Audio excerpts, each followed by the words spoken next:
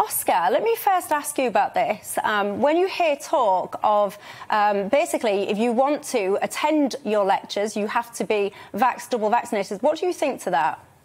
Well, I think there's two things to actually say about it. I think firstly you have to say, is it effective, is it necessary, and then you also have to talk about the moral argument. I think a lot of us have spoken about the moral arguments, which are, you know, do you want coercion or do you want cooperation? Do you actually want to win the argument against your opposition, or do you want whoever's at the wheel and has the powers of government to actually force people through? So that's really the moral argument. But actually, is it effective? Is it necessary to actually have this? We're now in a situation where we have the vast majority of people vaccinated. I think 90% have antibodies, and I think we're now reaching 90% of people that have actually had the first jab. So there's really no need for us to sort of sit here and think that, oh, well, we're just full of sort of conspiracy theories and no one wants to take the jab.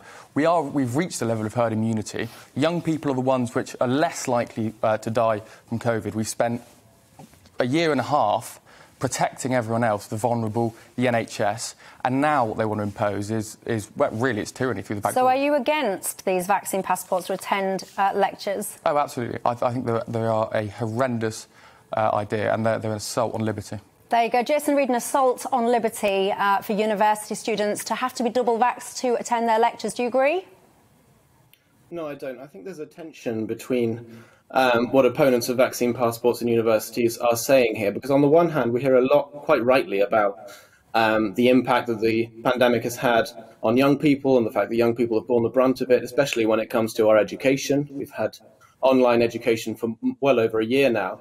But on the other hand, when a policy comes along that will allow for the complete reopening of all university campuses and everything to become in person again at very little cost to anyone, then suddenly we're opposing that policy. And it's not clear why, to me. It's not tyranny.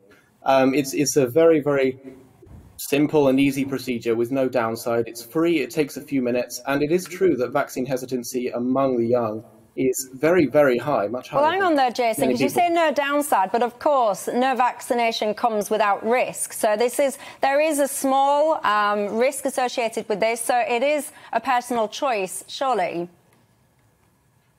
Well, of course, there is the argument to be made that we'll have freedom, we will have bodily autonomy, but it's the harm principle, isn't it? Everyone has the right to do whatever they want, so long as they're not harming anyone else. And when we have a novel virus, a pandemic ripping through the population for the first time in a century, it just seems very selfish and inconsiderate to not do the very simple and easy thing that you can do to make others around you much, much safer. And OK, hold that thought. Oscar, selfish and inconsiderate to not do that for other people around you. Do you agree? Well, there's two things there. Firstly, the virus in terms of ripping through the population, we've seen now that actually cases are going down. Secondly, the virus ripped through Wembley for the Euro final, ripped through it completely.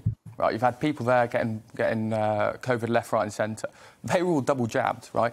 As you said before, the vaccine is fantastic. But what would you say, though, that when people say, well, hang on a minute, because a load of people stormed Wembley and they may not have been jabbed or double jabbed? But I don't think you can equate that to actually the amount of people that have had jabs. And also, even if they didn't, the people that were getting COVID were double jabbed. So what we do know is it doesn't actually stop you getting the virus. What it does is it prevents you getting awful symptoms from it and eventually dying from it. That's what it stops you doing.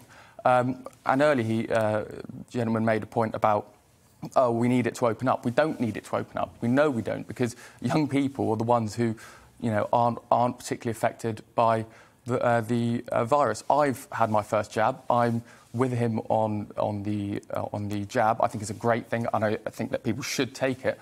But the way that we get people to take it is through having the discussion, having the argument, and winning the argument, not ultimately who has the levers of power. Because, as you said earlier, whoever has the levers of power can then do something else that this gentleman might not like. That's what it's fundamentally about. It's the precedent that it sets. Yeah, and Oscar, very, very briefly, and I need to be very brief here, do you not worry about this being a slippery slope?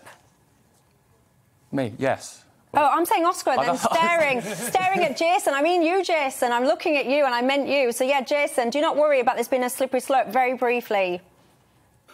Well, obviously, if the government did go on to apply this to other areas, that would be unacceptable. But I don't think there's a real risk of that. This is a once-in-a-lifetime event with a novel virus and a pandemic that no one saw coming. I don't really buy into this slippery slope argument. We heard the similar arguments when there was the debate over legalizing gay sex in the 60s, and people said, oh, what's next? Are we going to legalize pedophilia and bestiality and all sorts of things? And of course, none of it materialized, because it never does. This is a one-off thing to smooth the transition for students returning to universities, and that's all there is to it. It seems to me to be a no-brainer. Welcome to the GB News YouTube channel. You can watch us live 24 hours a day, catch up on your favourite shows, and join in the conversation in the comments below. Don't forget to subscribe and you'll never miss any of our exclusive content.